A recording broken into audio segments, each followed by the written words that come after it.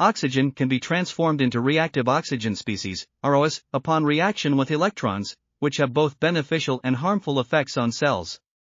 While high concentrations of ROS can cause nonspecific damage to proteins, lipids, and nucleic acids, low to intermediate concentrations exert their effects through regulation of cell signaling cascades.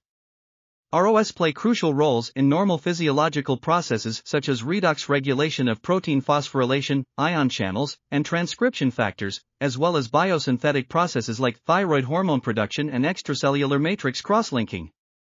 There are multiple sources and degrading systems for ROS, and diseases caused by a surplus or lack of ROS can have varying clinical outcomes. Antioxidant supplementation has been largely ineffective in clinical studies, while specific inhibition of ROS-producing enzymes shows more promising clinical efficacy. This article was authored by Katharine Brieger, Stefania Schiavone, Francis J. Miller Jr. and others.